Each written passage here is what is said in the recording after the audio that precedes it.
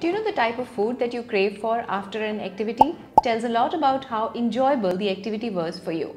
Activity could be anything from a work meeting to attending a class or going for a long walk. If you have to sit through an entire hour of listening to a boring boss, you need to exert self-control, and self-control requires mental energy. Now there's one more thing that's going on, or at least should be going on, while you sit through that meeting or the class. Deliberate thinking. It's thinking beyond the words you're hearing. For example, when you're listening to me and you think, that's a good point, or I don't agree with this, or how about this instead of this? Your brain is making all sort of connections from your past knowledge and experiences. Deliberate thinking is a good thing. You're not a robot that needs to be fed a step by step. You're more like a smart AI. Your intelligence grows as you learn more. Deliberate thinking is how we learn. Deliberate thinking also requires mental energy.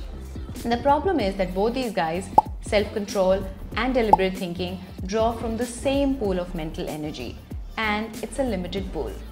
If you have to exert a lot of self-control sitting in a long boring class, that eats up all your mental energy and your deliberate thinking goes for a toss. There was a study conducted on 8 judges in Israel. Their day-long job was to review applications for parole and either approve it or deny it.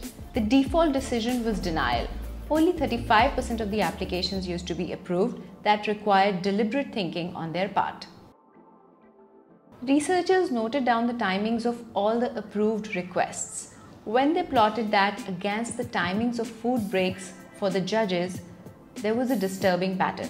2 hours or so after the meal break, the approval request dropped steadily to about 0 before the next meal break.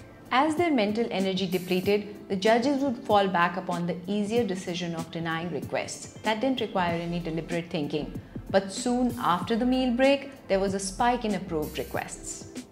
So what happened after the food breaks? We need to understand that mental energy isn't just a metaphor. Our nervous system requires more glucose than any other part of the body. With food breaks came the glucose that replenished their mental energy reserves. Our brain has a sweet tooth, sweeter than any other organ in the body. It consumes 20% of the energy of the body, an average of 400 to 500 calories a day. Our brain is a hungry monster. The more boring an experience was, the more unhealthier you eat afterwards, because there's no mental energy left to make healthier choices. Given a choice between junky cookies and a healthy bowl of salad, you're more likely to pick the junky option if you're right out of a mentally exhausting experience. If you are out of an experience where time just flew by, you're more likely to choose the healthier option. This was confirmed in a study conducted by psychologist Roy Baumeister and his colleagues. If we get derailed by difficult cognitive tasks, imagine what happens to kids when they sit through a rigid timetable of back-to-back classes which are not of their interest. The more boring we make their learning experiences, the more they'll gravitate towards junk food. Fortunately, there's a type of cognitive effort that doesn't require self-control. It's the cognitive effort required in the flow state. In a previous video, we deep dived into the flow state, so I'm not going to get into details here. But the point is that if you're working on something that's interesting and little challenging for you, time seems to flow by.